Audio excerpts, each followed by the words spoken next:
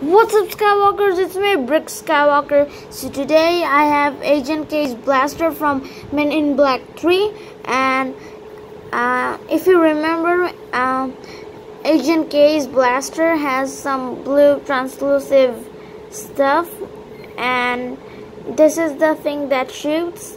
And before I get started, don't forget to subscribe to our channel and turn on notifications so you never miss a new upload.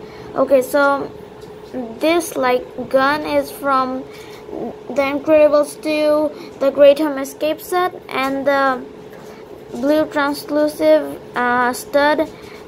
I can't remember where it came, but it's pretty easy to find, and I gave it because Agent K's blaster has some electric stuff on it.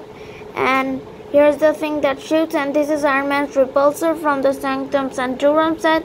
But I got this from the Batman Bat-Sub set, which had Aquaman and Ocean Master in it, and also Batman. And this is how you build Agent K's blaster, and I will see you guys on the next video.